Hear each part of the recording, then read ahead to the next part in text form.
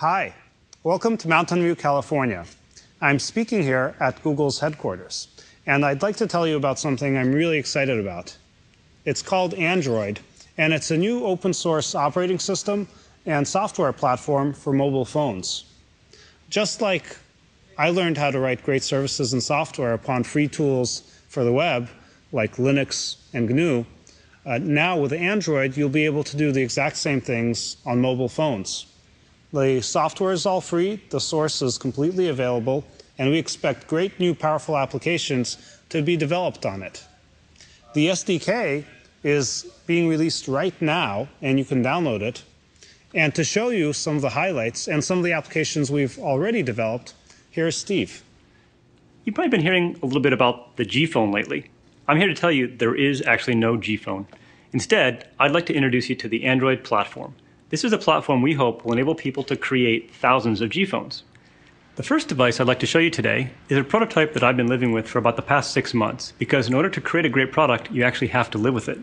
This particular device is running a full version of the Android software stack that has all the functionality you would expect in a basic phone. Here's an example of a home screen. This is a place where you have access to all of your favorite applications, such as your browser, maps, or contacts. If you want to call somebody, just type their name and hit dial. And I'm calling my friend Aaron. Of course, one of the things that we've built into the software development kit is the ability to interact and integrate applications with one another. So another example using contacts. Let's say I want to find out where Erin lives. I simply go and type her name, and when I bring up her contact and select her address, it'll take me right to the Maps application, and it's going to zoom right in to show me where Erin lives. If I select see on the map, there we notice that she lives on Amphitheater Parkway, but maybe I'm not quite sure where that is, so I want to zoom out a little bit to see what freeway that might be close to. There we can see that it's near the Highway 101. Now, if I go back to the home page, one of the other things I want to show you is the ability for devices on using the Android platform to receive notifications. For example, here, I've just received a notification from my friend Lexi that says, pizza sounds good. That must be what she wants for dinner. You notice that it first showed up at the top of the screen, and it told me that the contents of that message. If I want to go and read that message, all I have to do is navigate up, and you can see, there's my notification from Lexi. It says, pizza sounds good. If I want to reply, I just hit the Enter key, and I can go into my text messaging application, say great, and away we go. It sounds like we're having pizza for dinner tonight. The next device I'd like to show you is a more high-end prototype that includes advanced features such as high-speed 3G networking, accelerated 3D graphics, and a touchscreen.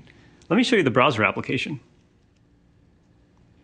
Our web browser is based on the open source WebKit, the industry standard these days. It's the one that allows you to see web pages just as they would appear on your desktop.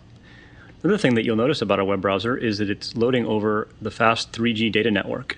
This device is capable of accessing the internet at 3G speeds and loading web pages quite fast. Now, the page is loaded here, and we're zoomed in a little bit, so if I want to see more of the page, I can simply grab it and pan around a little bit. And if I want to see the page in its full glory, I can simply zoom out and see it just as it would appear on my desktop. We also have a rich visual history for our browser. Go in here, and I can look at the history for my browser, and I can see all the sites that I've visited recently. The next application I'd like to show you is Global Time. This shows you the rich graphical powers of the Android platform, and in this case it's using the 3D OpenGL ES to render a globe here and allow me to very easily spin it with my finger. I can also play with the Earth while it's spinning around. The Android graphics APIs allow you to very easily mix 3D and 2D graphics. Next, I'd like to show you some of the advanced 3D hardware capabilities of this prototype using Quake. Any application that is written to the Android OpenGL APIs will be able to take full advantage of any hardware acceleration. Now I'd like to show you the Maps application. I happen to be here at the city of San Francisco. Using the touchscreen capabilities of this device, I can pan around the city of San Francisco and watch those map tiles load for me at 3G speeds. One of the benefits of the Android platform is that we build in basic functionality like map views, so your application doesn't have to reinvent all the functionality in Maps if you want to build something on top of it.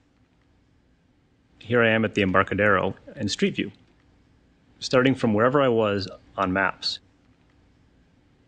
If I want to, I can simply take my finger and I can move that image around, and I can pan around and see what the Embarcadero looks like.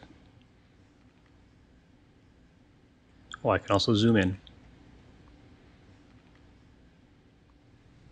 That was just a preview of some of the things the Android platform can do. We can't wait to see what developers will come up with next. Welcome back. I hope you enjoyed seeing some of the applications we've built already. But the best applications are not here yet. That's because they're going to be written by you and many other developers just like you. We'd like to reward these developers and to recognize them as much as possible. So we've set aside $10 million, which we're going to give away to the people who develop the best applications using Android. We're looking forward to seeing some really great apps, ones which are innovative, make use of the great functionality available in Android and on mobile phones, and things that are really original, that haven't been seen before. I look forward to seeing all of your work.